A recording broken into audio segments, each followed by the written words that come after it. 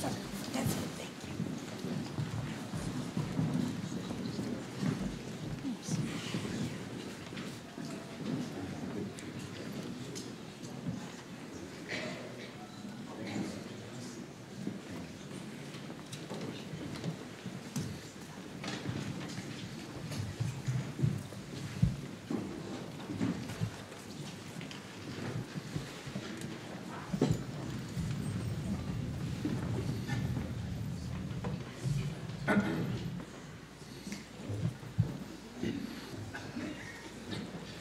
Welcome to our Naropa community gathering, another course in our Feast of 40th Anniversary celebrations. I'm supposed to welcome Reb Zalman, but it's funny to welcome him to a place that's his own. So basically, I'm acknowledging that Reb Zalman has come home again, something that we are delighted always. Reb Zalman this year is celebrating his 90th birthday.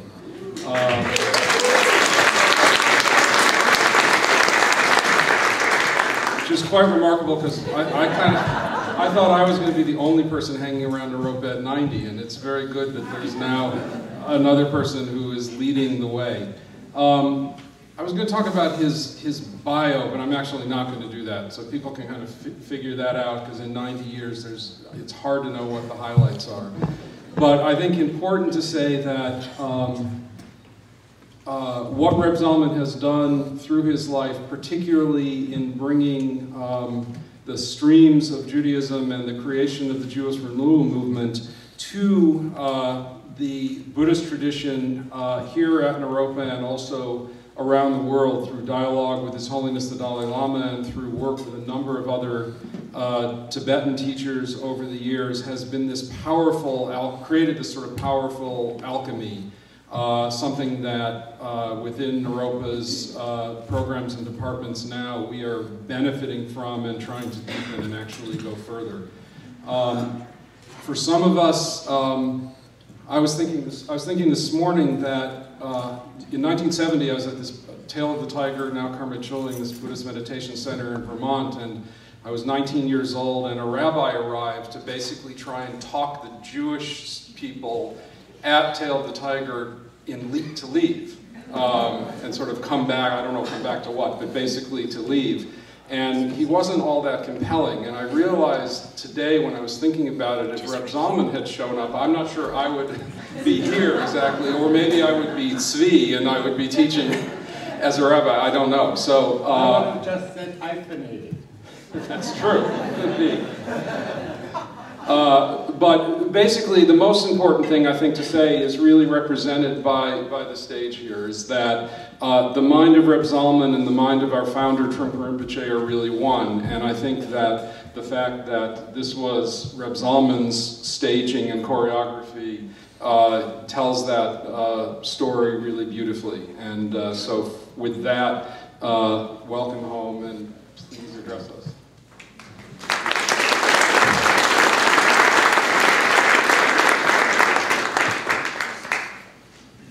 We did the bow, and now I would like you to sit with me for a few minutes in silence.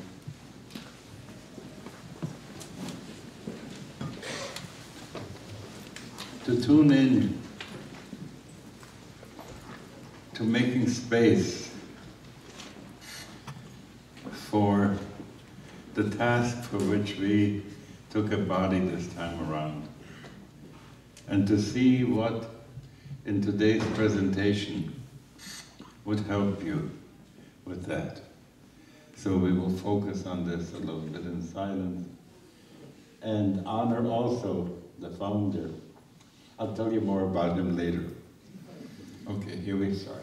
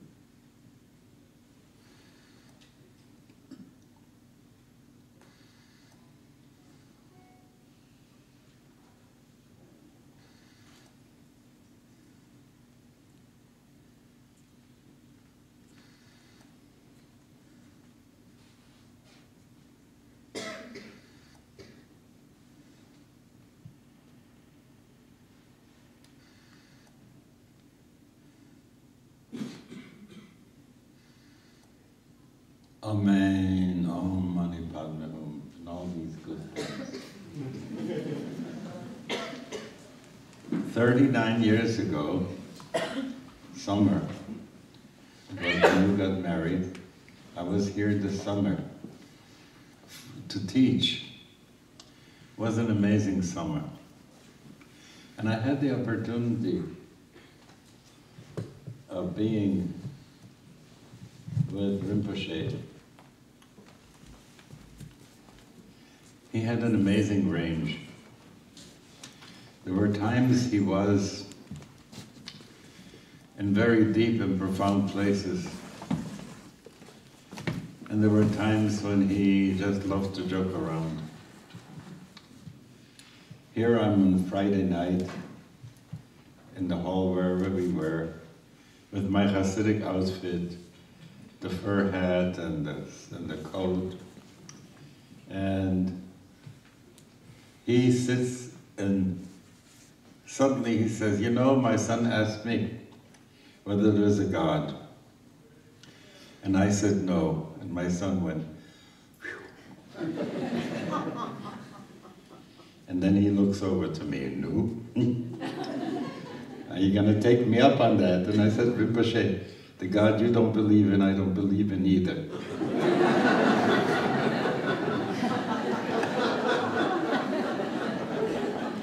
Because that's really where both of us were, you know. He was breaking the mold, I was breaking the mold. There was a moment when I needed from him something very, how would I say, magical, liturgical. And we came into his office, and he took the dorje and you know, the implements that are there. And from there drew a blessing for me. So it's amazing the range in which I experienced him. When he taught, I always had the sense that he was in touch with what he was saying and not just with the ideas, with the concepts of it. So Mazel Tov Rinpoche, you did a good job. We are still here. A detour.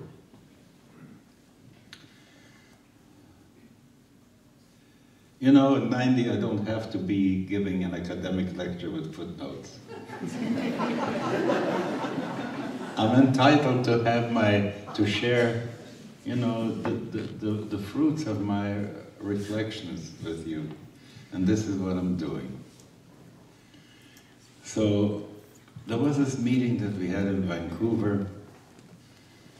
Bishop Tutu, Rinpoche, His Holiness was there, and I tried to get him alone for a while, very hard. When it looked that I had him alone, there were 4 or 5 people in the room, and so it wasn't possible to say very much. Among the things I asked him at that time, I said, you were just at Madison Square Garden, initiating the people into the Kalachakra Mandala.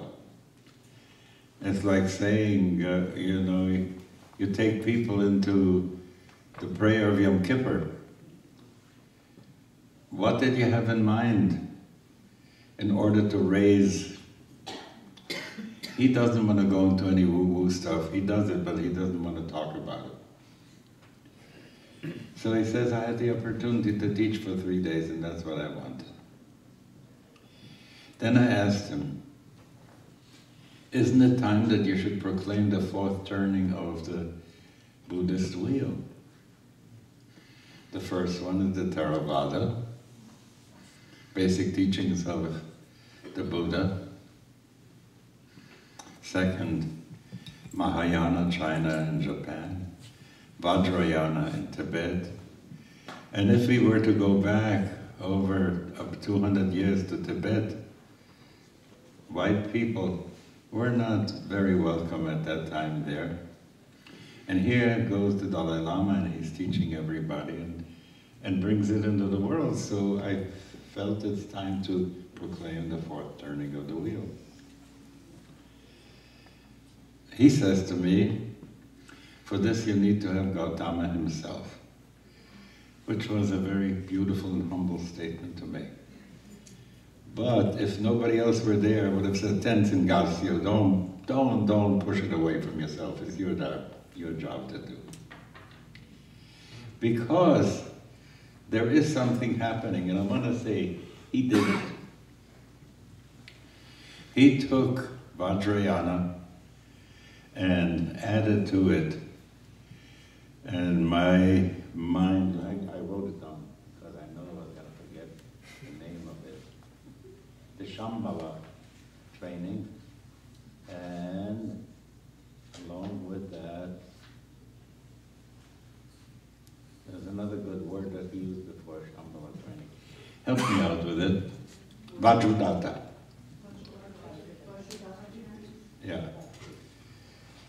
So, what did he do here?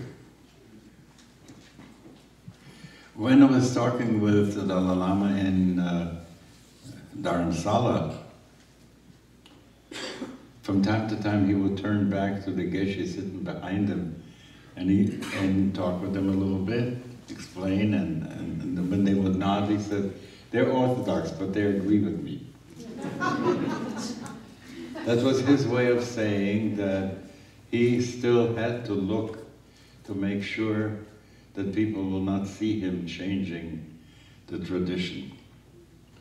Along comes Rinpoche here. He doesn't worry about changing the tradition. He is interested that the software, the mind software, the soul software should be made available to people.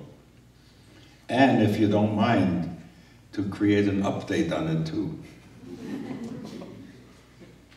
He was not afraid to learn from other Buddhist traditions, and I remember when he had this golden thing that he wore over here, which he sort of purloined from the Zen people. But it's okay, you know, I'm the same kind of a Ganef in Judaism too. Because something has happened. We saw the picture of Earth from outer space. And when that happened, it took away from most religions, or from most people of religions, the notion of triumphalism. Triumphalism was always the thing that they thought before. Mashiach will come and all the goyim will find out they were wrong and that we were right all along. There will be the second coming and you Jews will find out, why didn't you listen to me the first time? The Mahdi is going to come and he's going to show the people who did not surrender to the teachings of Allah, and so on and so forth. It goes to the last avatar. Everybody had something to say about that. And now it's not tenable to say it this way. Because we know that we are cells of a larger planet, and that this view of seeing ourselves in this larger way demands that we check all the other ways in which we handled our religion. This morning I had a conversation with a techie from Nuance about my dragon. I wanted him to change a piece of software over there. And he told me he couldn't do it. Why couldn't he do it? Because the basis of that software that they had created doesn't allow for that. So why is software called software? It's not firmware. You can change it. That's the whole business. You can change it only if you understand the system files. If you have experienced what the books are saying about what kind of a mind you have to have. And if you follow greed or if you follow other things, the likelihood is you are not going to get to the truth. how wonderful it is to know these words, but then if you go deeper and you find out what's going on inside the regions of possibilities that are Dharmakaya, Sambhogakaya, Nirmanakaya, you can go to these places and Reb Tzvi can teach you about the Sefirot and the worlds and so on and so forth, how in Kabbalah we talk about it. There are some people who know the words of that, and the words are good words, but they don't understand how it came about that we had the words. One of the stories we have about the person who was the last great voice in the Kabbalah, Rabbi Isaac Luria, is that one Shabbos afternoon he took a nap. And when he got up from the nap 20 minutes later, his disciple who stood next to him asked, "What did you dream?" He says, "It will take me 20 years to teach you what I saw in my dream." Why is that? Because the soul can handle paradox. But for the left hemisphere looks like a contradiction, is for the right hemisphere a big aha. That's how they fit together. It's so different how this operates. So if you know it from having experienced it, then you know what the words mean. And then you can go into the software and you can change things and you can bring them up to date so that people in Boulder will be able to learn at a school and still attain as they can, as close to that awareness, to that level of vibration. How wonderful that is.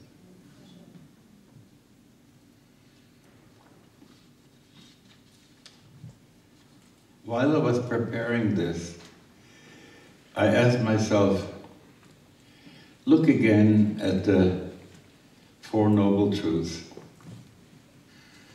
Now when I say Four Noble Truths, you know, if you have them already laid out like in, you know, in the candy store, this and this and this, like in a buffet.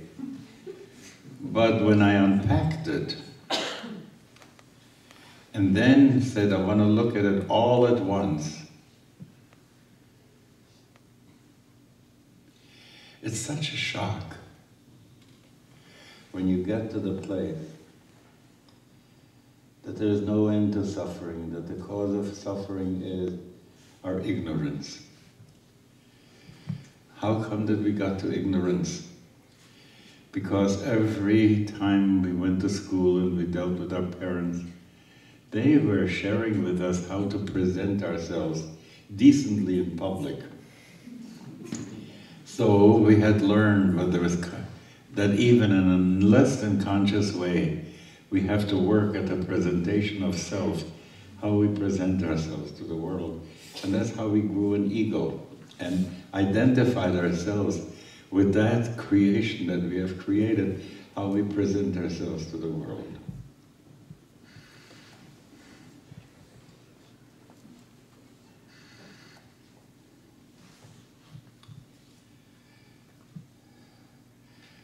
When someone tries to shatter that mask, we get very upset.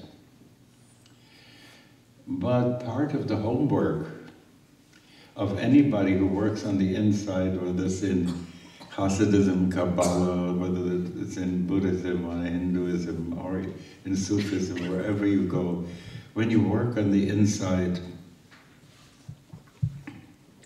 you can't help but dismantle that kind of ego a bit. And when you see that suffering, because everybody attacks that picture that we have of ourselves, the self-made being. There's the person who said about someone, he was a self-made man and he worshipped his maker. And I tell you, when I think of Abraham and breaking the idols, I think that's what we're talking about. If you work on the inside, you have to break those idols This is how I present myself to these people. This is how I present myself in that situation. And so it has to change. When you let the suffering of ignorance hit you, most of us are so well protected. But I felt it gave me a real zetz, a real break. Wow. So many people are suffering. So many people need to learn how not to suffer. And if I open my heart to that, I did what a bodhisattva is all about. What a Lamed is all about in our tradition. Someone who has compassion for those who are born and who have to die and whose life is not easy. And when you get to see there is a way out, and when you go to right understanding, right aspiration, right effort, right speech, right conduct, right livelihood, right mindfulness, right concentration. These are all the ways in which we govern our awareness. And it's really important not to fall asleep. When my daughter was a little girl, and you know how kids are, they don't want to fall asleep, they want to involve you in conversations. So we can stay up a little longer, and they knew to get my number. There were always these philosophical, religious things. So Shalvi says, Abba, when you're asleep, you can wake up, right? Right. When you're awake, can you wake up even more? So, but I was so wonderfully shocked by this question. And of course I want to say, yes, I believe in that. If I didn't believe in that, it would be, I would go to Camus and the Sartre. People say nausea, no exit. The fact that I can say, yes, you can wake up even more, and believe it, and from time to time, I have memory when I woke up. At the time, I'm not even thinking I'm waking up. But afterwards, oh yes, there I was. For a while, I was woken up. So when you get to that place, how important it is. And when it hits you all at once, it is very powerful. I think if you can allow yourself just to go back to those truths and look at them again, and see that it isn't as bad as you thought it's going to be, but it's not as easy as you had hoped it would be. That's wonderful.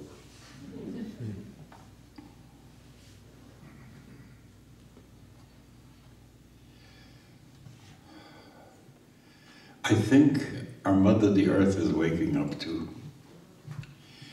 One of the people who has helped me a great deal in updating the reality map to which the magisterium, the teaching stuff of Judaism, has to be connected again, because in past days and past times, religions always wanted to connect with a map of reality. And when the map of reality was no longer working, then, and you had to say you need another map of reality, then they would say you're a heretic. And they'd burn you at the stake. But from time to time, just like a snake has to shed its skin, every tradition has to give up the picture of reality that it had and invite the picture of reality that's coming in now with quantum understanding, with the way in which no longer the machine model, but the organismic model is the one that explains things a lot better. That you can see Earth and understand that you are part, that you're a living cell on the planet. You have to make a real shift inside. And the shift that has to happen is to go away from how people saw themselves after the Renaissance. Humanism, in which we said we are the highest that there can be in consciousness. All the mystics and all the deep traditions have told us that we are only the bottom feeder when it comes to the sea of consciousness, and that there is higher and higher and greater and greater. So now we recognize that as cells of the global brain, we are helping the planet to wake up. What's it like when I'm waking up? Oh, if it's the alarm clock, I'm not so happy, because then you get a shot of adrenaline and you're looking where you are. But there's a nice wake up when, oh, what a beautiful morning, and you look outside the window and you see a great sunrise, and it's gentle and it wakes you up, and it's gradual. And this gradual thing is that we are participating in. The waking up is not sudden. Thank God it's not sudden. We couldn't hack it.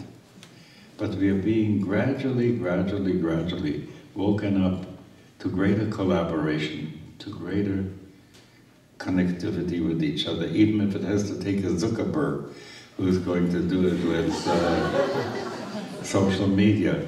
But look, it was necessary, because families were at one point connected with each other in tribes and in all kinds of ways. And now, with social mobility, our social fibers have gotten very, very small, very short. So it's important to find ways to connect more and more, because if we want to help the planet heal, we have to recognize that we loused it up with the left hemisphere, and we forgot to check in with magic, with the archetypes, with re-enchantment of the world. And so everything was like utility. So this guy goes into a forest. What a nice forest, so many feet of lumber here. That's the left brain. The right brain says, oh, how amazing.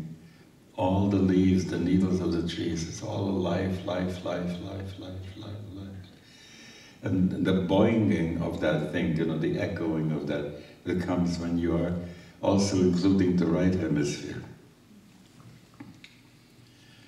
I think that's what's so important about art. I once had a student who was telling me how dry the Buddhism was for him. He had a big guitar. I said, take it out, give me a C major. Okay, boom, boom, boom. He goes, gives you the chord. Born in India in a royal place. Why haven't you yet made ballads of this sort? What do you think they did in Tibet before? They had poetry of that sort. They would sing them around the campfire. That was a way in which you would take and allow, first of all, the right hemisphere to be happy. You allowed also when all the people drummed together and were in rhythm together, you allowed the limbic brain to move out of I into we. All these things were wonderful things that were done, and I think I'm missing them, that there aren't enough celebration. Yvonne showed me a cartoon about a monk who is sitting crying, and the abbot is saying, what are you weeping for? And he points to the book and says, it's a celebrate, not celibate.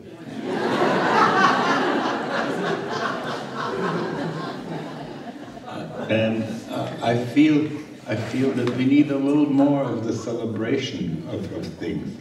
So, I forgot, where is Rotterdam? Charlotte. I forgot to ask you for a little sake, but it's okay. Imagine, okay? I have a nice glass here, and I say, L'chaim Rinpoche. L'chaim, L'chaim. It's wonderful. Having said what I said about celebration, I want to go to a place that I had a wonderful conversation with Reggie Ray about.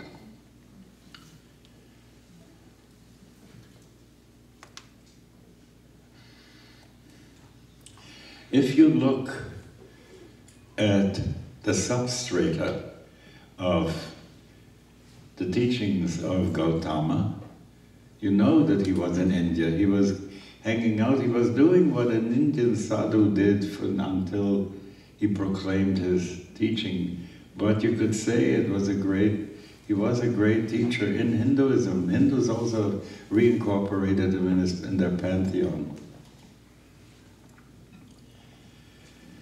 When the teaching had to get to China, it couldn't do it so well with the spices of India. So there was Lao Tzu, and there was that wonderful teachings of yin and yang and so on and so forth, and then they sort of worked it out together so that Chinese Buddhism had its flavor. When it came to Japan, there was Shinto, the religion from before. And since they didn't want to say you can only have Buddhism and not Shinto, they integrated it with each other because Buddhism was coming from on top and Shinto was coming from on the bottom, and they created the right amalgam for Japan. And in Tibet it was with Ben. How wonderful it is. I had a conversation the day before yesterday with a young man who was telling me how he was involved in a sweat lodge in preparation for Passover.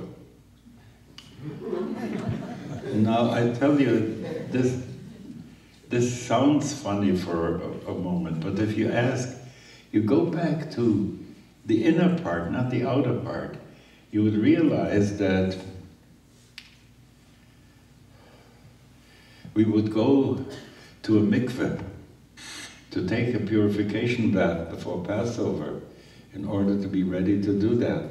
And for him, accessible and meaningful was the sweat lodge. I can imagine doing the Passover homework and saying, dear God, I still have some unleavened stuff inside of me that I have to get rid of. Habits that I haven't broken and so on and so forth, sitting around with that very serious prayer that people do when the stones are hot and the water gets into steam and it gets into you. I have a feeling that whether it's Judaism or Christianity or Hinduism or Buddhism, there will have to be some place for, first of all, the aesthetic to make songs and to create. Why shouldn't there be I could imagine that there should be a one-man show reciting the Dhammapada in English. I could imagine that there would be music that would be something about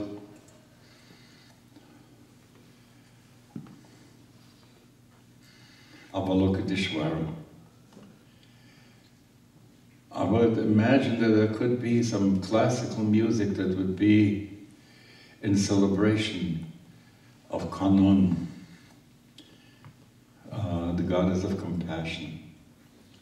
I could imagine that this could be, and I feel, unless it's going to come out then it may a 1 or 2 generation phenomenon that he created, and he wanted to be more.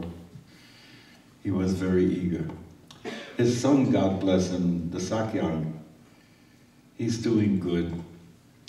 He's making sure to keep it the way his father had. But I had a friend who was very good at Rolfing, and he did me 17 treatments. But at one point, Ida Rolf wanted to make him the heir of Rolfing, but she didn't want him to add the innovations. So he quit and did the heller work. I think if someone wants to put Rinpoche's work and keep it only in formaldehyde, how he had it, that would be wrong. He broke the mold and he did what he needed to do, and there will be more stuff coming. But there are some people who are motivated sometimes in changing religious things by going into conventional, politically correct thinking. That's not the basis from which you can make these changes. If I want to create a new piece of software, I have to understand in what environment I'm creating and what my CPU is like and what the basic machine language has to be before I start putting the system and apps on it.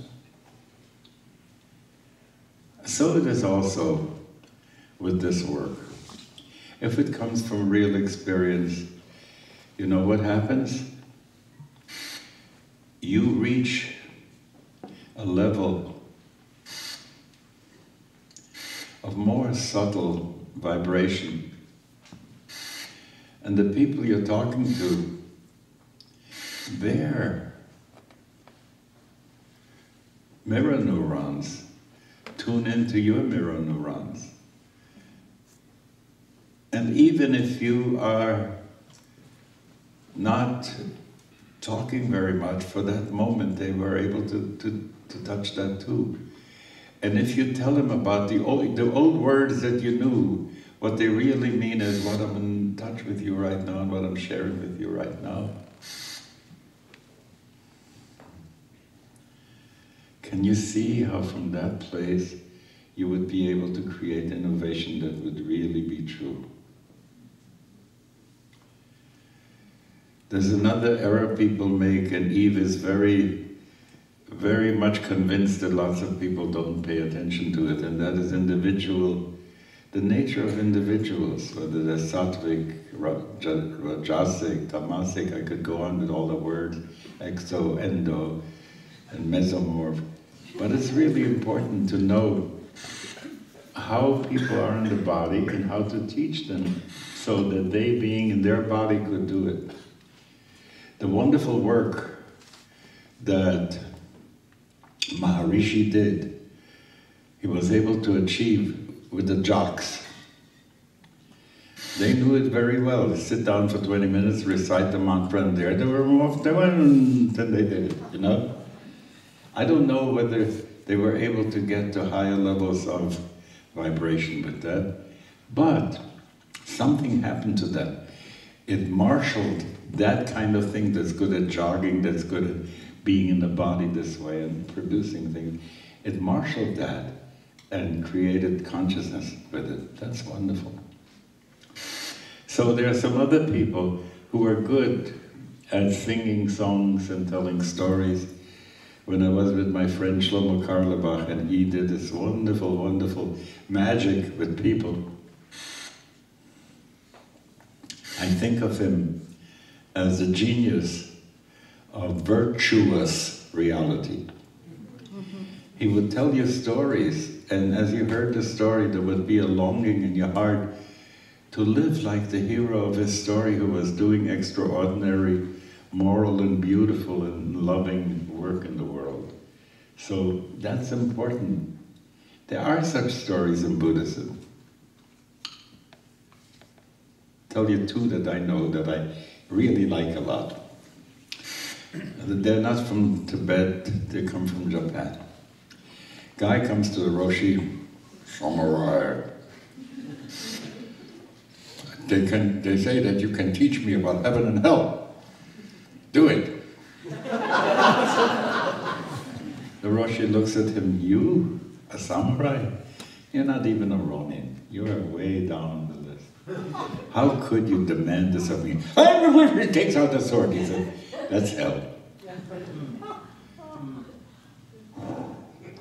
That's heaven. What a wonderful story. You see, at this moment, you got it. You got what Shlomo was doing in a way, you know? To recognize that when you are in your ego, which is broken as he broke it for him, and the soul was able to come out, how wonderful that was. Another story. The patriarch wanted to make sure the sutras would get printed in China. And it's very hard to print in Chinese in wood blocks. You had to carve them in mirror writing and so on and so forth. And he needed to get money together, and he got the money together. And just as it was about to go and have him done, there was a flood. We know what that's like in Boulder. And he took the money and he helped the victims of the flood. Again, he went around collecting money, he got it together, and he's ready to print again, and this time is a famine. And he goes ahead and helps the victims of the famine. Finally, the third time around, he's able to get them printed. And those who know say that the first two editions were better. But notice right now what happened inside of you. There is an awakening of heart and compassion, and even the humor of that, and that is so wonderful.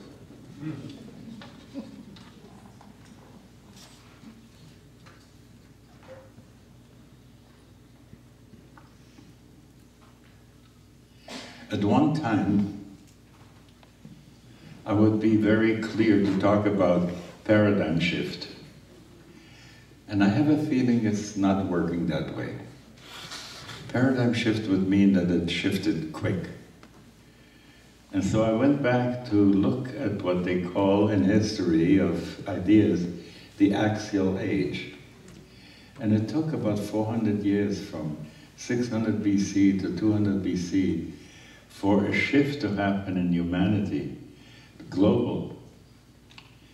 There was Socrates, Plato, Aristotle, there was Zechariah, there was Jeremiah, Isaiah, and Ezekiel, there was Zarathustra, there was Mahavira, there was the Buddha, there was Lao Tzu, there was Confucius, and some blip came down.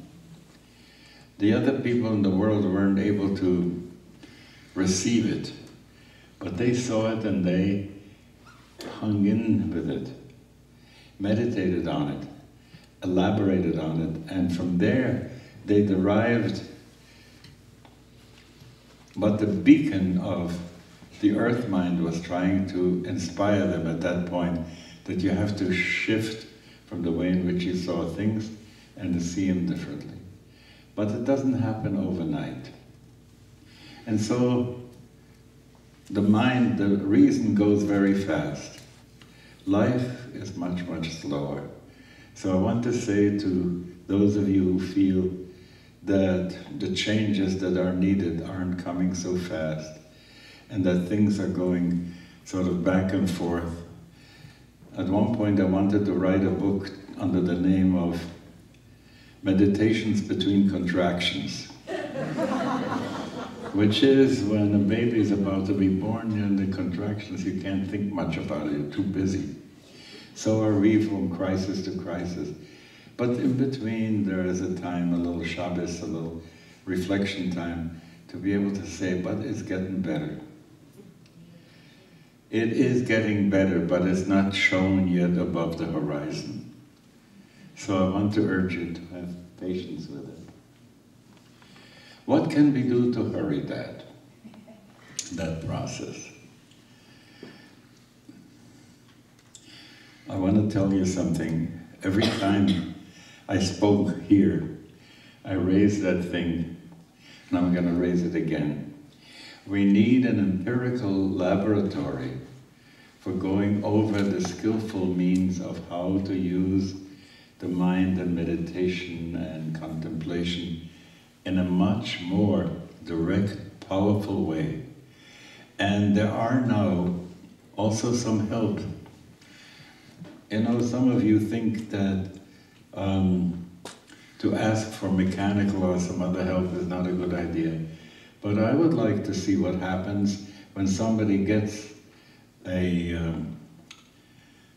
strobe to blink in the right speed that would get me into the theta wave, and there to go into my meditative thing and to see where it would take me.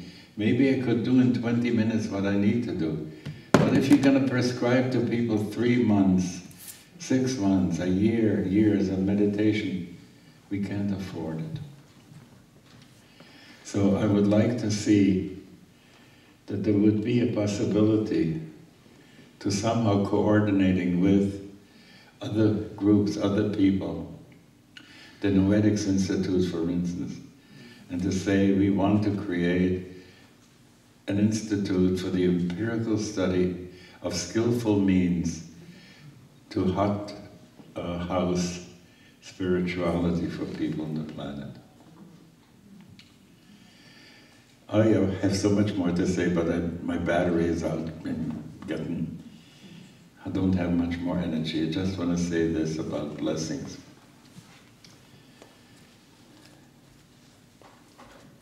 I think of him holding the dorji at that time. Could you think of what you would need to get some of the obstacles for waking up, for spiritual growth, for more compassion out of the way? Could you think of what is it that you would need that would, if that were not there, you would be able to do it so much better? And I'm going to pray that this happen. And that all those, when I spoke with His Holiness, he was so much into angels, so I'm going to sing the angel song. B'Shem Hashem, B'Shem Hashem, Elokei Yisrael, Mimini, Michael, Mismoli Gabriel, Milfanai Oriel, Me'achorai Raphael, V'yal Roshi Shechinasel. Amen. I never marked on the curve here, because I believe that all of you are above average.